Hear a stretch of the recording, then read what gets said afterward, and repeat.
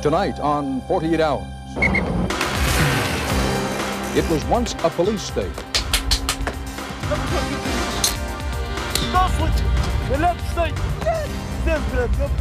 But now the police aren't always in control.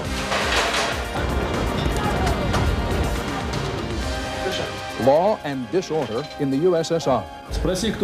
The money has passed. Take them. Take them. We have a murder case. Very interesting. And a strange one. The demand is growing. Drugs. And there's nothing that can be done about it. Alcohol. Many of our crimes are committed while people are under the influence of alcohol. Juvenile crime. First you're a victim and then you become a criminal. Organized crime. Moscow Vice.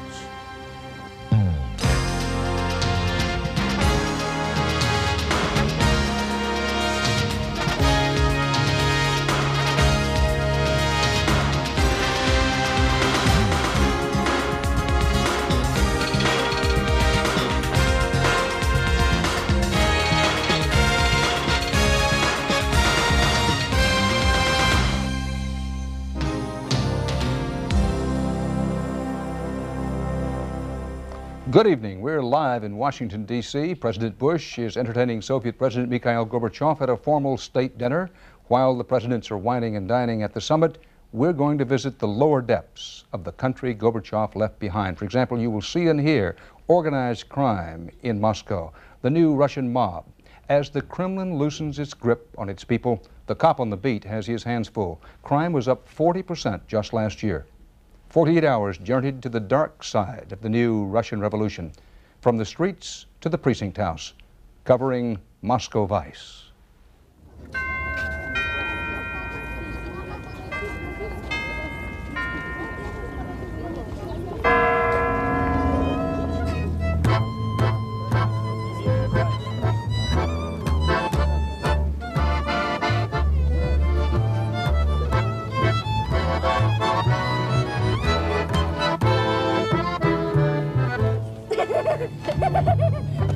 Moscow in the spring. As hardline communism continues to thaw, a new order is emerging here. But for now, no one knows the rules.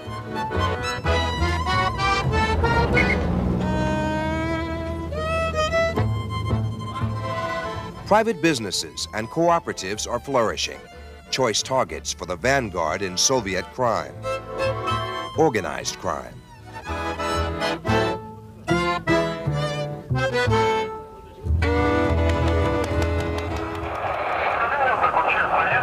A back street in Moscow. A Soviet businessman, threatened by extortionists, keeps his appointment with the local hood. They wanted 5,000 rubles? Yes, they wanted to take my money. They said I would be protected if I gave them money. They said they'd break my legs. But in this deal, the police are watching.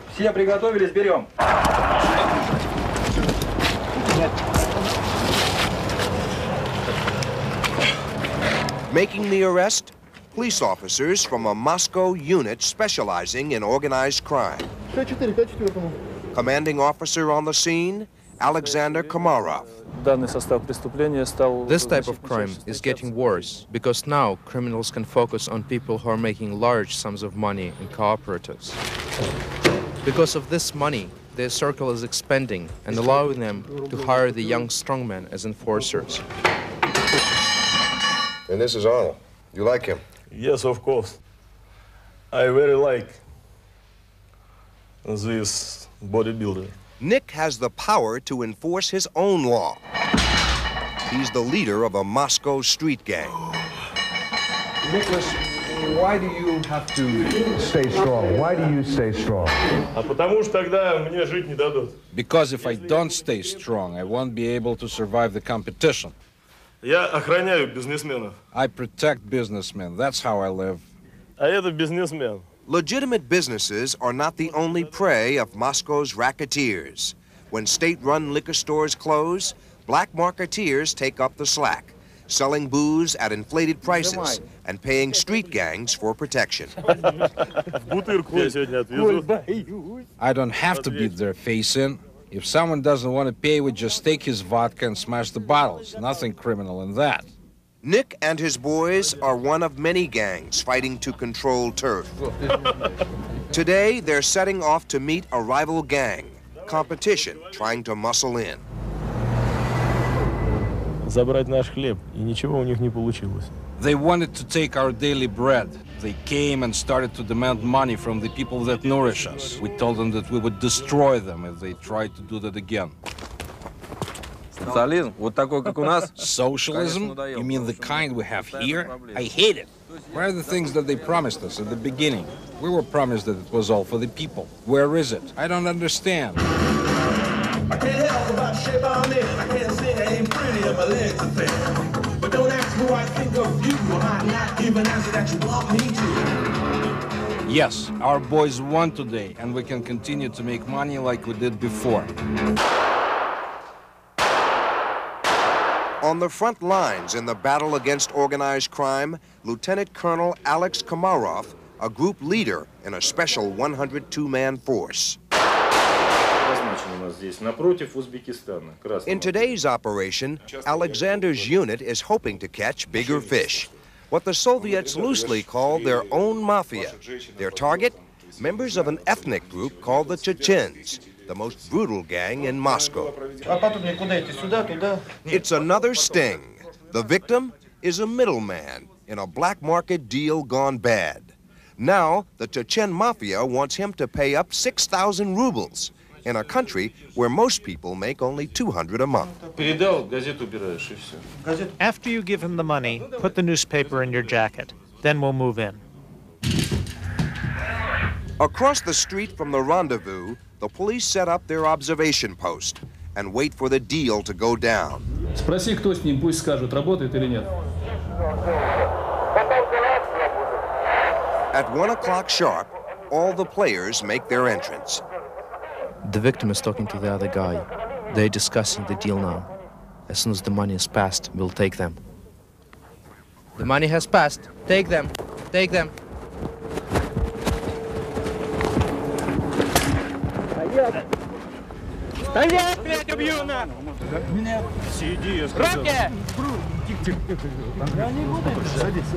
The three people in the sting contacted these people in the car, so we detained them as well.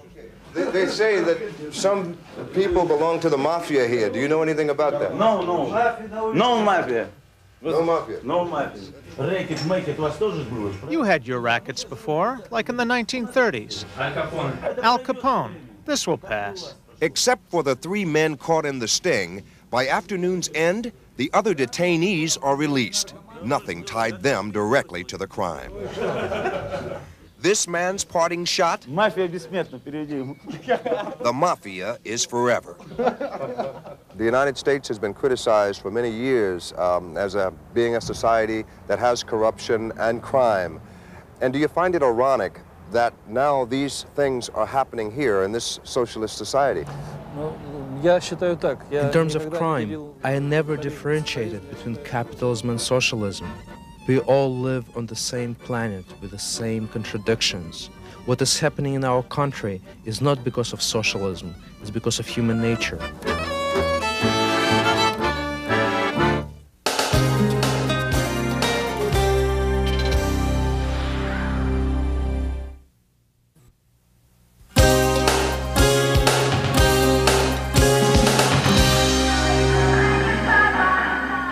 Ever since Gorbachev began lifting the Iron Curtain, all sorts of light has been flooding into the Soviet Union.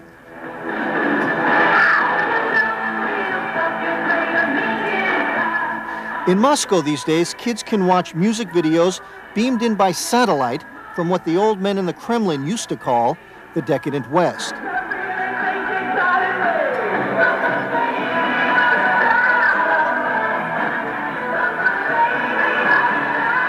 But there's also a darkness amidst the light.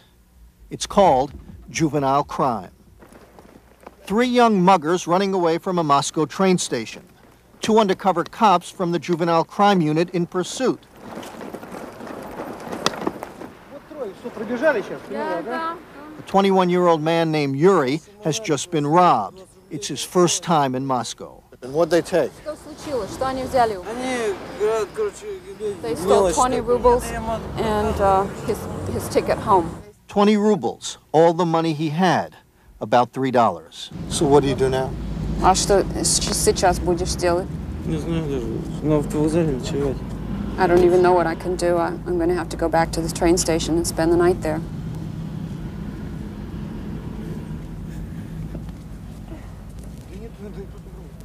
Yuri is 2 days away from home by train, with no way to get there. And while crime is not nearly as bad here as in most big American cities, it is getting worse. The undercover juvenile crime cops, Igor Korolov and Yevgeny Gordin. They'll take kids in for just looking like they don't belong here. We have a problem with kids who come from out of town because of the economic problems of this country. Kids come in to Moscow to get clothes, food, and so on because they can't get it where they live. How long under Soviet law are you allowed to keep these kids here without charging them with a crime? 3 hours. 3 hours. It's past midnight in Moscow, and back at the train station, the undercover cops are approached by a bootlegger. He's offering me wine for black market price. And he won't back off just because of our camera. He obviously doesn't know you're a policeman. No, he doesn't, of course. You know, selling wine is illegal. If the cops ever found out, they could arrest you. Бывало, что арестовали. He says he's never been arrested for that, but he's not worried about it happening. You're not worried about it? Why do you do it? Тогда почему вы это делаете? It's against the law. Это же против закона. Every man for himself. Business. It's a business. Okay, good luck. You're going to need it. It's a clear-cut case, but they let him go. Did you feel sorry for him? I feel sorry for him. He's just 21 years old. He's young, and he's already gone.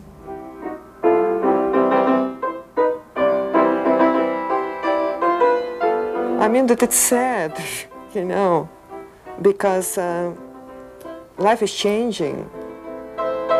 Vera Kripanova and her 14-year-old daughter Elizabeth, among Moscow's elite, they see the changes and notice the darkness. And lots of people steal because they feel that it will be worse in the future. So this is the time, the good time for stealing. It's not only for children, it's a mentality. Why are you here in jail? We have stolen sneakers. Sneakers? Sneakers? It's one of the new hot juvenile crimes in the Soviet Union, sneaker snatching. He traveled 900 miles to steal a pair. Now let me make sure I understand this, Alec.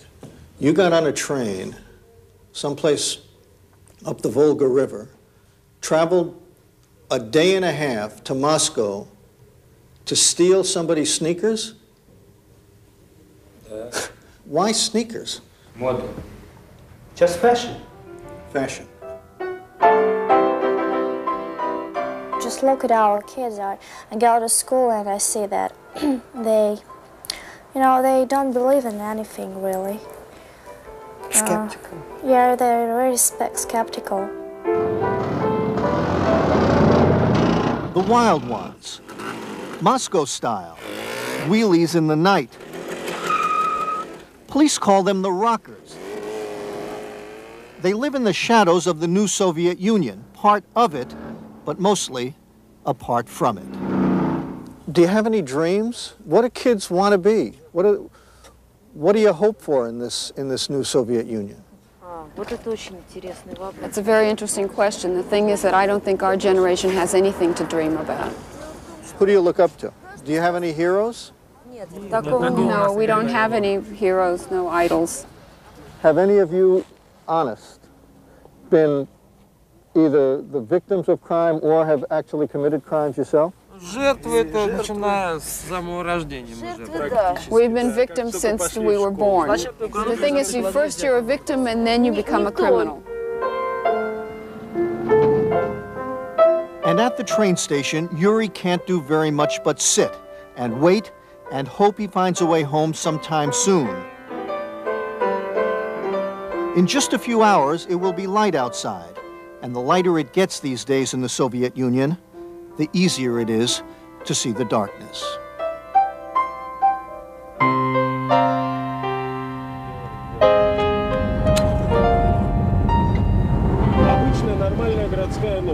It's a typical night in Leningrad,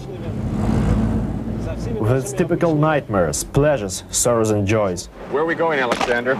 To the cemetery. Each night, crime reporter Alexander Nevzorov is searching for the underside of life in Leningrad. What's in here? A place where scoundrels hide their illegal profits. His nightly investigative program, 600 Seconds, The money is here. is the most popular show on Soviet television. All the graves are full of pocket change. Our state is built on crime. It's normal life here. To be a criminal is normal. His reports have already forced the head of the Communist Party in Leningrad to resign. Why do you think your program's so popular? Because we hate the Bolshevism, the communism. This is the only reason. I don't like communism. I hate them. Why did the communists let you on the air then? Why did they let you on the air to criticize them? They are weak now. They don't have enough power to stop us. Where are we going? We have a murder case. Very interesting. And a strange one. The TV set is still on in the flat. The murder has just been committed. There is blood everywhere. The murder victim owned one of the new private businesses in the Soviet Union. He was shot in his head. First they had a fight. Nevzorov suspects a mob extortion connection. The man was out of control. Everything is broken in the flat. Why include a gruesome murder on your television show? Our life is bloody. It's an event revealing the character of the city. We show it the way it is, how terrible it is. If we don't remind the public what a criminal society this is, it will be even worse. Let's go. Nevzorov was a stuntman in Russian movies before he came up with the idea for 600 Seconds. At least for now, he is Glasnost's biggest star. Do authorities consider you a threat to them in some way because of your popularity? Yes, they do. They consider me a threat. And they are right. Has anyone ever threatened to hurt you? Yes, I'm alive. Nothing happened to me still. No holes in me, no wounds. This is the knife. Another day, another story. He murdered a pregnant woman whom he stabbed with a knife. A convicted murderer is being sentenced. Many Americans would be surprised at the access that you have to this town. You seem to be able to open any door. I have official sources. I have connections in every militia precinct. I have friends everywhere. So the sentence is 13 years in prison and in camp. It should be more severe. It's not enough severe. I wouldn't argue with the judge. He knows all the circumstances. But I hate the guy. If it's not a death penalty, for me it's soft.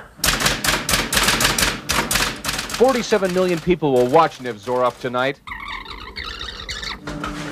A bigger audience than any news program in the U.S. Bigger than any show on American primetime television.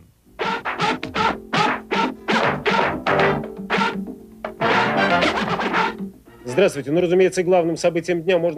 years ago, it was a sensation, but now it is not. We are tired of it. TV executive Sasha Sokolov reflects a growing concern that Nevzorov is getting hooked on the violence he records. All these black things, black sides of our life, it's not very humane, in my opinion. It's not very humane. Дежурный московского РУВД зафиксировал 12, погода 13-15. До свидания.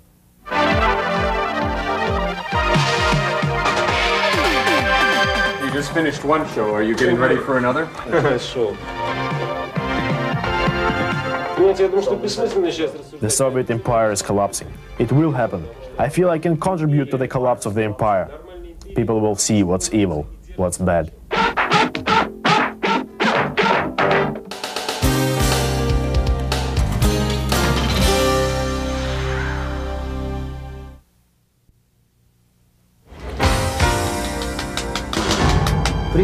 We're here.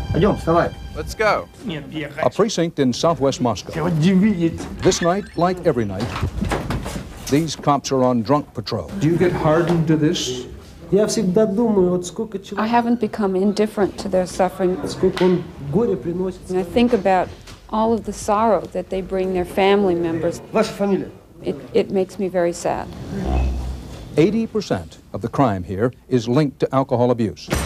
Its effect may even be more devastating on Soviet society than drugs are in the United States. The lady there in the white jacket is a psychiatrist. She was a member of the group that I trained. Leo Kiley is an American with a unique perspective on the problem. Now she realizes that alcoholics are more sensitive, perhaps, than the ordinary person. He is a recovering alcoholic, and 4 years ago, he came to work at this Moscow hospital. And you're sort of expected, you know, if you're one of the boys, to continue drinking. It's bottoms up every time. Yeah, you drink it straight down, one shot, and no pausing in between. You're not a real man unless you drink, and you drink, you know, as fast and as much as everyone else. Kiley is responsible for bringing the techniques of Alcoholics Anonymous to the Soviet Union. At first, there was a lot of resistance. The social system of the Soviet Union, groups of people getting together and sharing things at this level, was probably considered pretty dangerous, possibly subversive. Probably 5 years ago, this would be unheard of or unthinkable. Despite some progress in treatment, government figures are not encouraging. Last year alone, the sale of alcohol increased 20%.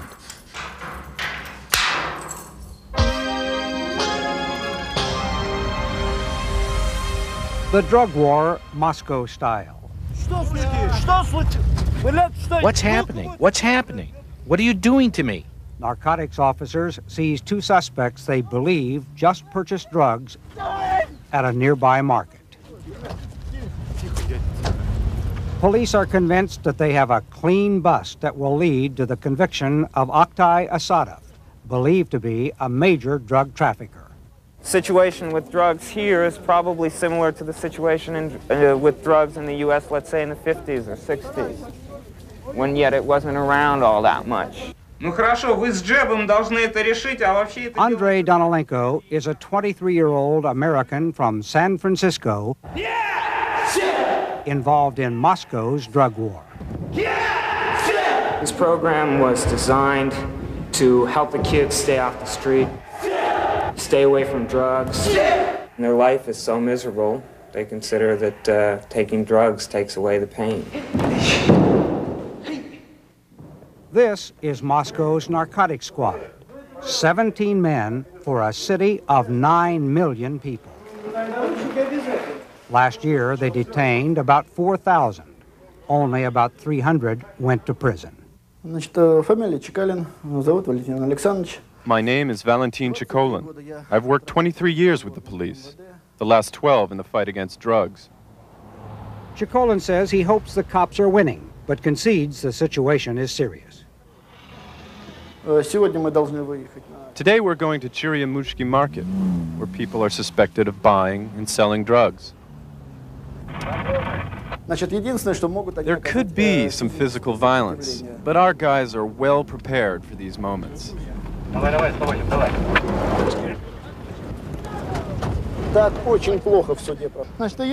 If we don't find any drugs, we'll say, sorry, and let them go. And in this case, no drugs were found, and the suspects were eventually released. Drug convictions are harder to get because videotaped evidence cannot be used in courts, and civilians, not police, must be willing to testify they purchased drugs from dealers. The person who was sitting in the front seat of this car stepped on vials of liquid opium and broke them. So if the ampoule is broken, does that mean you can still use it as evidence? Нет. Oktay, the alleged drug dealer we saw earlier, is taken to the police station. A bag of dried opium is found in his pocket. He admits it's his, but Oktay claims he uses it only as a medicine. We always give our kids this dried opium. If I've got a stomach ache or my kids have a stomach ache, we just boil it up and drink it. I'm not a drug addict. I don't shoot up. I don't smoke it. Do you have any fresh marks? Huh? No, no. Look, you said you don't, but you do. How old is this? 24 hours? No, I swear. I got this a long time ago. 4 days later, we found Oktay back on the street. He says that he was beaten up, kicked out of the station, let go, essentially. The police thought Oktay had voluntarily gone to Narcological Hospital number 17, Moscow's only drug treatment facility. But he didn't. What are they using? Mostly they're using opium, various amphetamines, chemical mixtures, poppy seed. Officially, there are 8,000 registered drug addicts in Moscow. But everyone concedes that that number is much too low. I spent all of it on drugs. You're Americans and you're concerned on this problem. You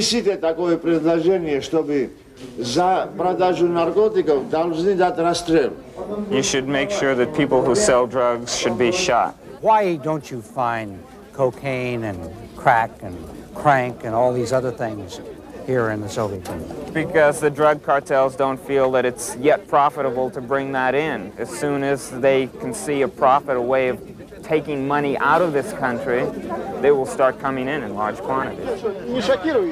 I think the problem is going to be getting worse and drastically worse, mainly because there's going to be more availability of drugs, especially since the borders are being opened and the security isn't nearly as strict as it used to be. So drugs will definitely become a very large problem soon and possibly even catch up to the U.S.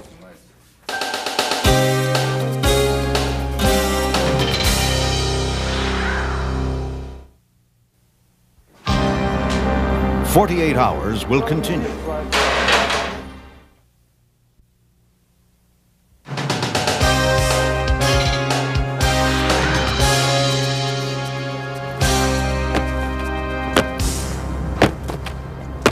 I've always wanted to come to the Soviet Union all my life. My assumption has always been that they live in a police state, that the police more or less have their way. These Kremlin walls, they are built in 15th century. I'm just really interested to see how they relate to the community. If they don't sound like your typical American tourists, I work in assaults, shooting, stabbings, and beatings. That's because they aren't. They're cops from San Jose, California, here to take a look at Russia and the Soviet Metropolitan Police. California, USA. Well, they have another one. Like that. Oh, like Do you carry these? Yes, his is flexible, ours is wood. Does he carry a gun? У вас пистолет есть? Да. Back home in California, Rob Davis is a patrol sergeant and instructor. I don't think that they have nearly the responsibility of ensuring that someone's rights are respected as we do here.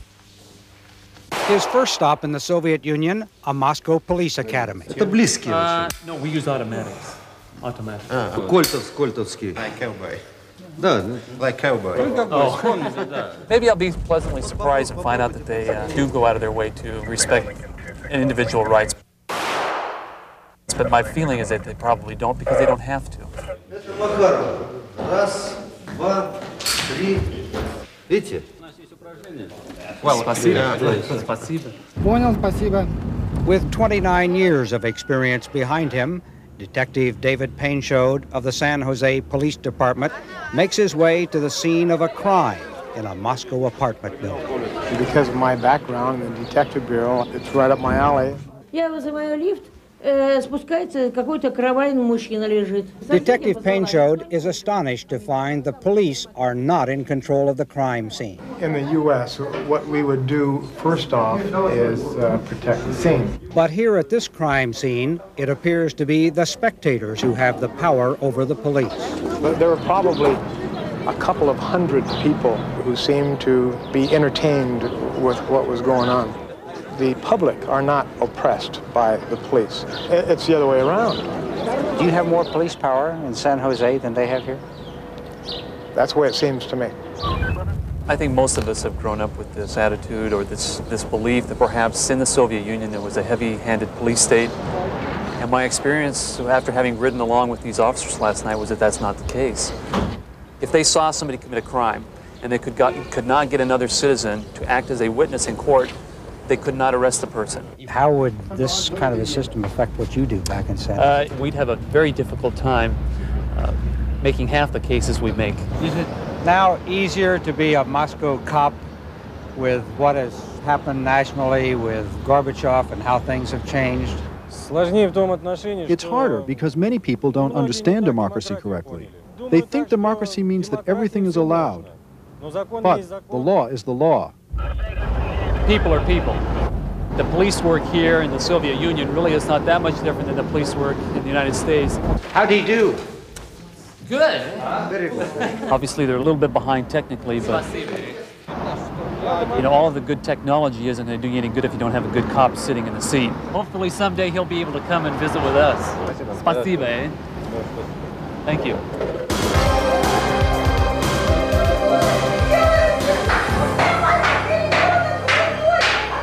This is the 77th Police Precinct.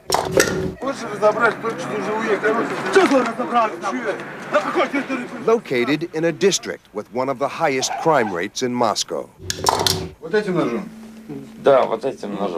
100 police officers on call for 100,000 people. For 1 week, we followed beat cops like Vasily Filionov on tour of the seamier side of Soviet life. Do you see those hookers? He's trying to bribe the door lady to let them in.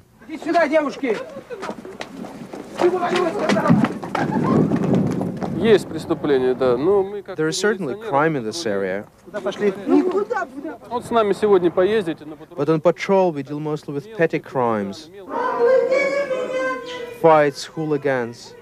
People aren't happy with their lives. That's why we have crime.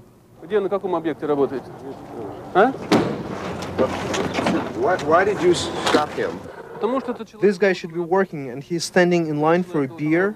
Not only is he going to pay a fine, but his job will be notified. And if he is in line for an apartment or a vacation, he's going to go to the end of that line.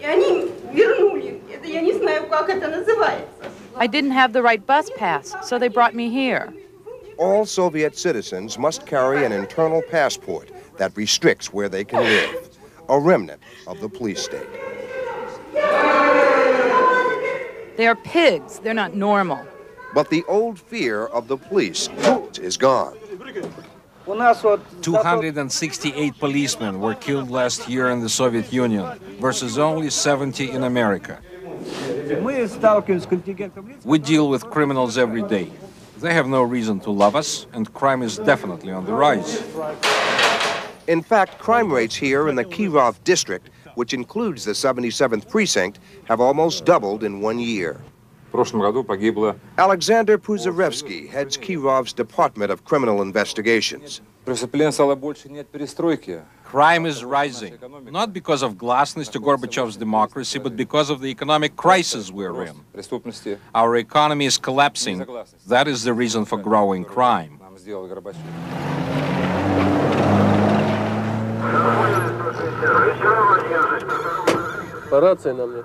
Our radio doesn't work. We're gonna have to go in and find out what the next call is. In the 77th precinct, the police state is in a state of disrepair. You can't really call this equipment. This is a transmission to this new Moskvich. They took it apart and said they will fix it, but they never did. It's 3 months already. They promise and promise, and they don't have the parts.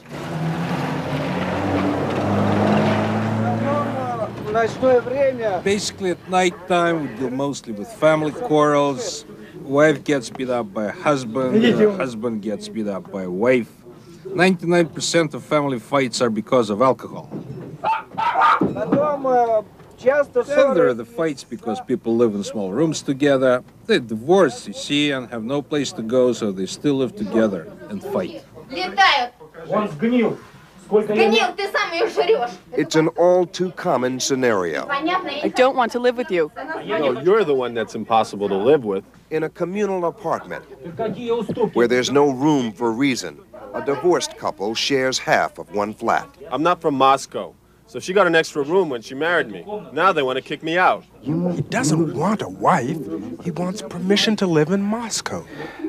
We can't solve this problem because it's caused by a shortage of apartments. They need another room.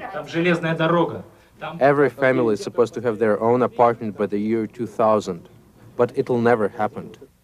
I just know if I touch her father, I might kill him. That's why I called the police. As you can see, people here live poorly. 7 or 8 people crammed into little boxes. This is what breeds discontent and crime, even murder. One just happened here yesterday in this block of flats when a wife killed her husband after drinking. Authorities say the victim was stabbed with a kitchen knife, then dragged into an elevator. The same crime scene examined by the San Jose police. The next day, the suspect is brought to the station for questioning. You've been in prison, your husband have been in prison. Are you sorry you killed your husband? Yes, I'm sorry. I have no words to describe how I feel. But he was a sadist. And what punishment do you think is awaiting you?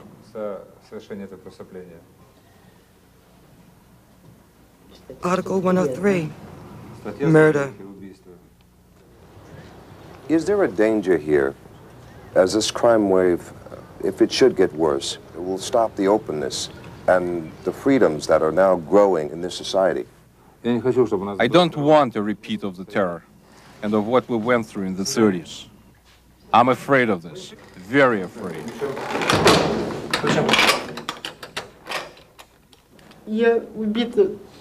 I feel like I killed myself. All those years.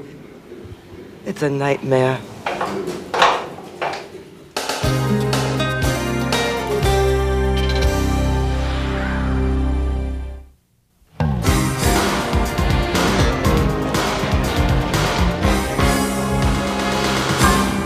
This is a story about crime and punishment. Sergei Batinin, the accused. He started beating me. Just self-defense only. The victim, Demil Gizatulin. How badly were you wounded? I was almost dead. And the defense lawyer, Konstantin Batmanov. The accused says he stabbed the man and that was just by accident. That will be our case today. It's a case about a love triangle, about 2 men, a woman, and a knife. Batinin, the defendant, could get up to 8 years at hard labor. There is no jury, just a judge and 2 private citizens. And in a Soviet court, the judge routinely asks questions. She's not so much a referee as she is an interrogator to draw out the facts. The defendant. He started beating me. What did you do, the judge asks. I took the knife.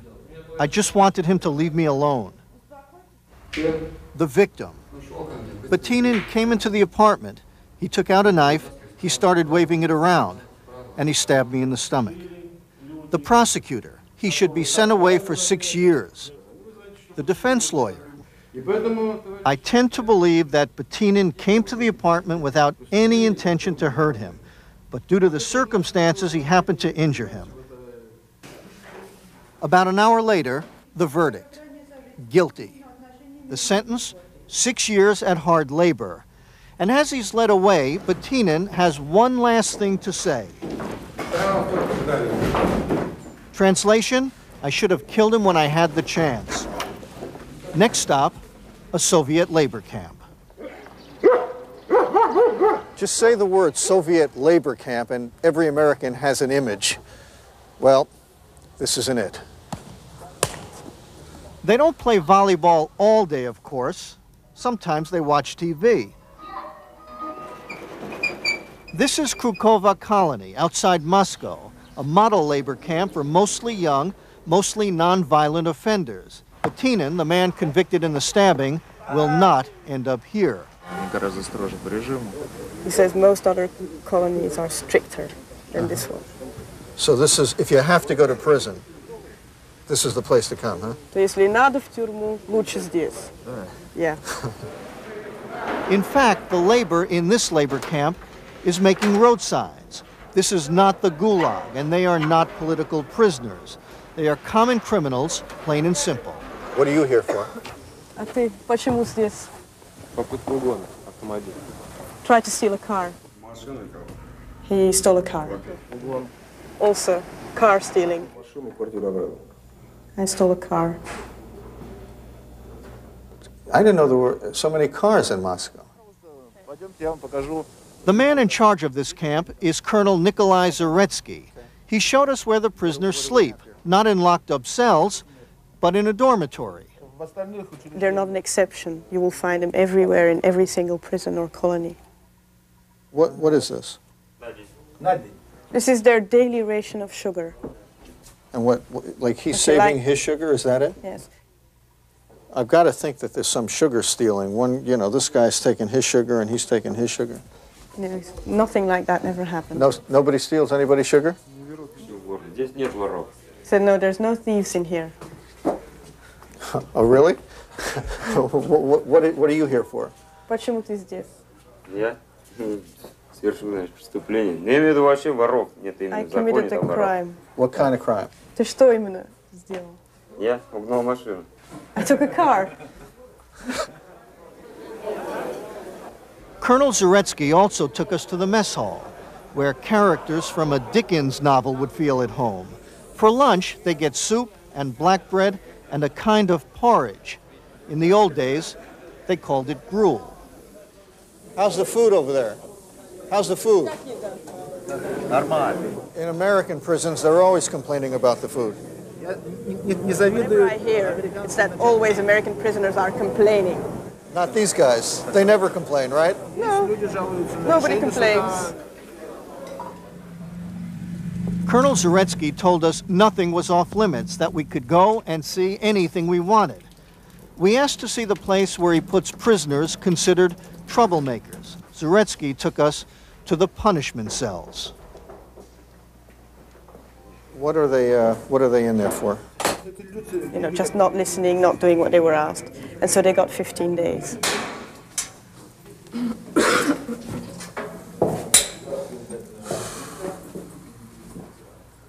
"15 days in this place with no sunlight? What do you do all day?" No, we can't do anything. We're not allowed to do anything. So you just sit or stand or sleep Что сидишь, all day? стоишь или спишь? В таком положении стоящем. Yeah. Лежать днем нельзя. No, we can't lay down. We just have to stand up or sit all day. What do you do when you want to sleep? Спать как? А вот поднимается вот это положение. This, in the evening, this goes up. So at night you can. Yeah. Let me see. This is the way they do it. That's your bed. That's the way they sleep. Do you have covers, blanket? У вас есть там одеяло, что? Вообще ничего, прям так. No, nothing. We just sleep like this. Pillow? Подушка? Нет, ничего. No, nothing. Life is changing by the minute in just about every corner of the Soviet Union. But not in this corner.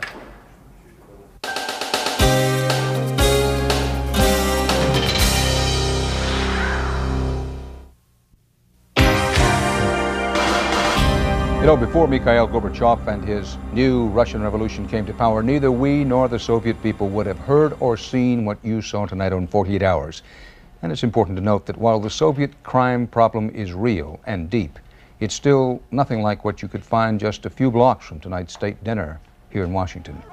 Something unexpected in those Washington streets earlier this evening. Mikhail Gorbachev popped out of his limousine to be seen pressing the flesh and mingling with some startled Americans. Stay tuned to this CBS station for continuing and comprehensive summit coverage, including that which will be on tonight's late local news. I'm Dan Rather reporting tonight from Washington, and that's 48 Hours for this week.